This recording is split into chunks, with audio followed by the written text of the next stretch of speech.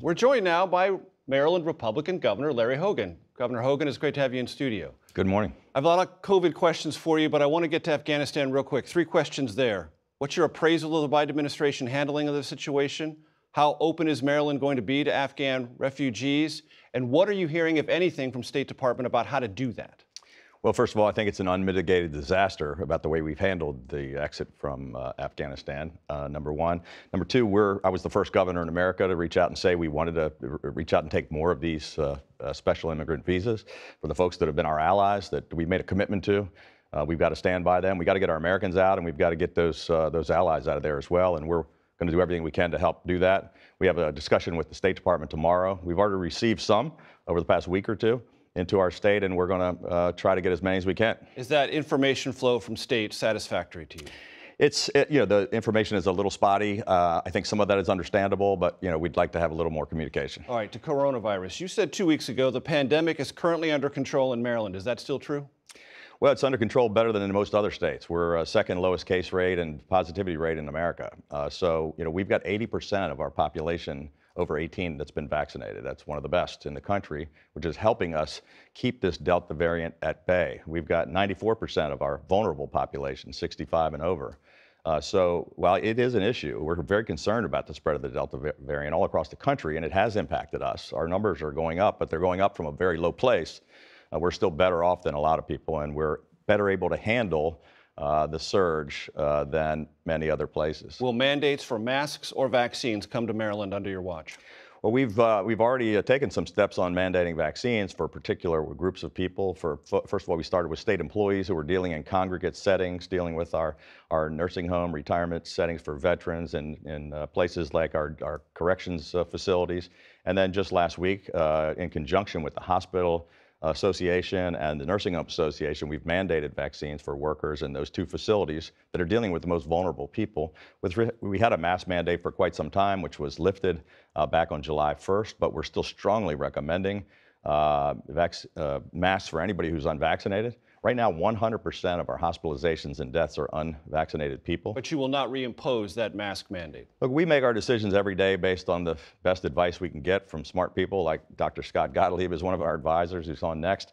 But right now, all of our advice is that we ought to just hold the course because we're doing better than just about any other state. Some in our audience might know that you're a cancer survivor. As such, have you had the booster shot? Matter of fact, I did just this week. Strong advice of our team of epidemiologists and my own oncologist. The federal government said that people that have that are immune compromised should get it. I had a cancer of the immune system, so I got it on Monday. I feel great. Do you want Marylanders to get their booster shot as soon as possible or wait this 8-month interval? No, we can't wait that long, and we've been pushing the federal government for 3 things. One, we're pushing to get the final FDA approval, which I think is part of the reluctance on the part of a lot of people.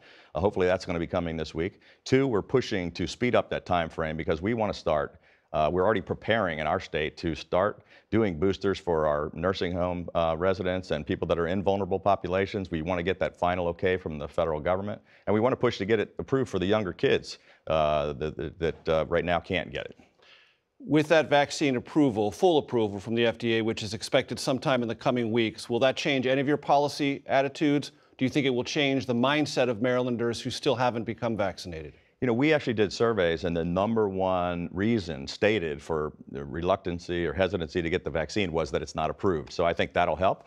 It may enable us to take further actions that we haven't been able to because of the lack of approval, like, for instance, moving forward on the booster shots on the 3rd vaccine. Schools will reopen in Maryland in the coming days. Do you want those schools to conduct, as some public health officials have recommended, testing for every child once or twice a week? Look, we have provided $1.2 billion to our local schools just for that reason. The state has provided the resources to do testing of all of our kids. We also put money in. Part of that money goes to filtration systems, HVAC systems to taking care of the air, stop the spread, slow the spread of the virus. And we're pushing to get those kids approved so they can get their vaccine. And do you want those children to wear masks?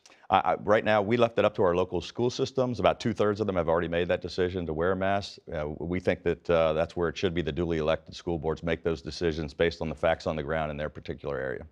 Maryland likes its athletics. There will be football games, professional, college, and high school. How should they be handling the virus? Well, they've all been taking pretty good steps. So both the we have two professional football teams, the Washington football team and the Baltimore Ravens, and they've got policies in place where they're going to, they've got masking inside the stadiums. Outside is okay. They're going to do some screening when you come in. And our colleges have been really strict. So the University of Maryland, the Terrapins, for example, I mean, they've got a requirement for vaccines. And I think somewhere over 90% of their student population has already been vaccinated. Governor, as I gather it, you are unhappy with some of your local leaders in the distribution of federal funds dealing with evictions. Why are they not spending the money rapidly enough, and how are you leaning on them to accelerate that? Well, I just got back yesterday from the Maryland Association of Counties convention, where we bring all of our local leaders together, and I just stressed the point with them. We've provided about $100 million of state money and $400 million of federal money. We provided assistance for people to help with rental assistance for, I think. Well, what's the holdup? The holdup is simply that it's a bureaucratic kind of process. There's some federal hoops you have to jump through. It's not as easy as just handing out the money. But we're working through that with those locals to try to make sure they get it done faster. So where do you need help? Do you need help from the federal government, or do you need them to accelerate the pace of this spending? We need a little bit of both. So we got all the money out immediately to the local. Some of it went directly to the largest jurisdictions. The smaller counties, we immediately got it out to them.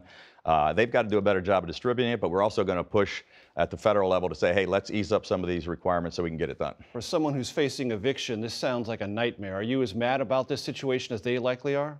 I'm pretty frustrated about it, and I let some of our local leaders know that yesterday. But the good news is that we've had 15 straight months of job growth, one of the best economic recoveries in the nation, and we don't have as big of an eviction problem as other states. But we do want to help the people that are struggling. A lot of topics. Governor Larry Hogan, Republican from Maryland, thanks so much for joining us. Thank you. I appreciate the time.